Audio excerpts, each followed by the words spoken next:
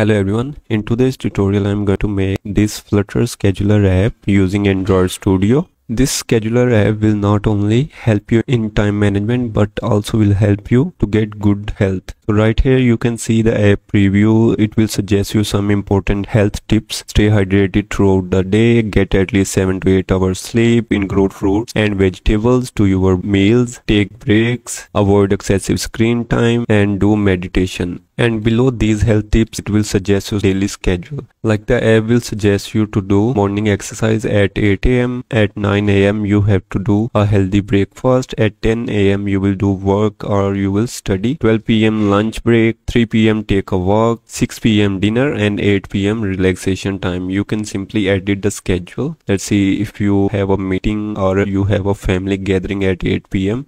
you just have to click on this schedule and then you can edit this time. And you can also edit the task, remove the previous task and add your new task and save this schedule. So you can see family gathering schedule has been updated on the app. So to make this app, there is a simple coding. I will show you some simple steps how you can make this scheduler app. So the app you are seeing right now is called Android Studio. Right here you will see an emulator which will show you the preview of your app and working of your task. And right here you will do coding for your app. After installing this app, you simply have to click right here. You will see file, then you will click on new and then click on new Flutter project. After this, you have to add Flutter SDK path right here. You can find Flutter SDK path by opening your Flutter folder. And right here, you will see your Flutter SDK path. Simply copy this path and then open Android Studio and you have to paste Flutter SDK path right here. After pasting Flutter SDK path, you have to click next and right here you have to add your application name. So I will write Life Harmony Scheduler app. After adding this name, you have to select Android language. I will select Android language as Java and then click on create. So Android Studio will take some time to create new Flutter project.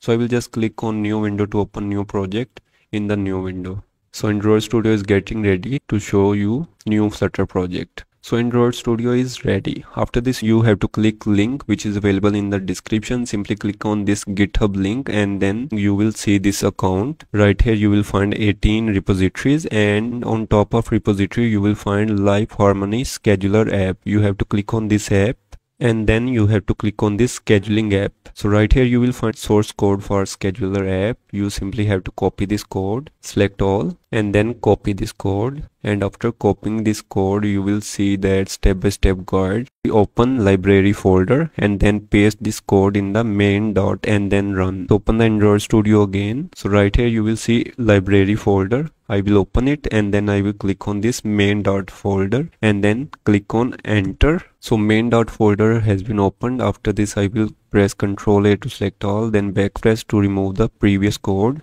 and then I will press Ctrl V to paste GitHub copied code. After pasting this code, next step was to open the emulator. So I will just open emulator and then you have to select device. So I will select Flutter device as mobile device. And then you have to click right here which is called run button. Click on it to run your app. A bar right here will show you that your task is running in the background. So Android Studio will take some time to show you the final view of your app.